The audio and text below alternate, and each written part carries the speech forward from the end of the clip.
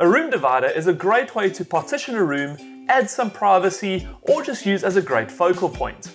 In this DIY, I'm going to take you through all the steps you need to follow to create this simple yet stylish room divider using some timber and then decorate it with your choice of wallpaper.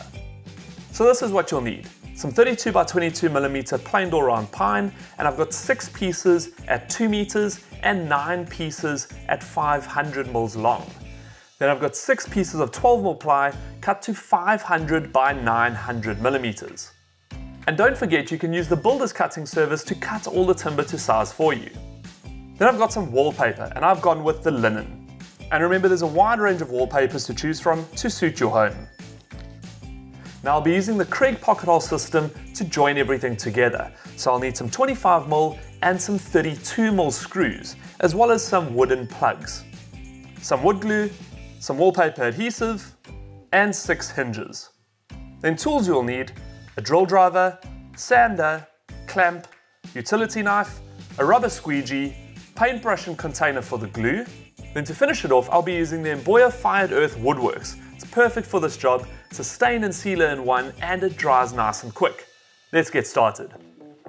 So the first thing we need to do is drill our pocket holes on each side of our 500mm pieces, and I'll put 2 pocket holes on each side.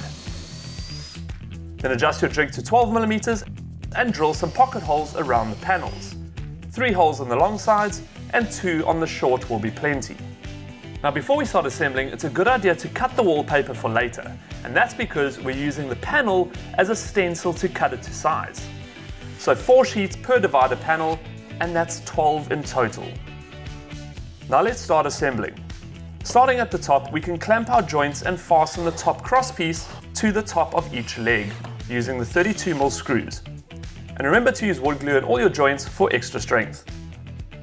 Now I can slide in my panel, and I'm using a 6mm piece of offcut just to get my spacing right. Then fasten it in place with the 25mm screws. Now for the center cross piece with the 32mm screws, the next panel with the 25mm screws and spacer, and then the final bottom cross piece goes in place. To fill the holes and hide the screws, we're going to put some glue in each of the cross brace holes, and then we can pop in the plugs to hide them. Now don't worry about covering the holes in the boards, because they will be covered later on with the wallpaper. Now once that's dry, we can give our divider panel a good sanding and then seal it with our Emboya stain. I'm not going to do the panels because they're going to be covered by the wallpaper, but make sure you get into the edges. Now while that's drying, we can mix up our wallpaper adhesive. Now make sure you read the instructions very carefully and add the correct amount of adhesive to some water.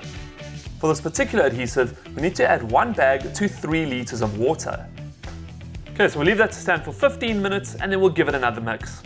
And don't worry about rushing, this adhesive has a long set time. Now that our panel is dry, we can paint some adhesive onto the board. Now don't be shy, you don't want dry spots or the paper will lift, so be sure to coat the entire board. Now carefully lay down the paper and use the squeegee to stick it to the board and get all the air and excess adhesive out. Our panel's wallpapered on both sides. Now follow those exact same steps to make another 2 sides. So now the last thing to do is fasten the 3 together with the hinges. So 3 hinges on each joining edge, and make sure the hinges are facing the correct direction. And that's it, our divider is done and ready to be put into place and enjoyed. Now remember, everything I used is available at Builders, in store or online at builders.co.za. And for more how-tos like this, visit the blog on the website. Get to Builders, get it done.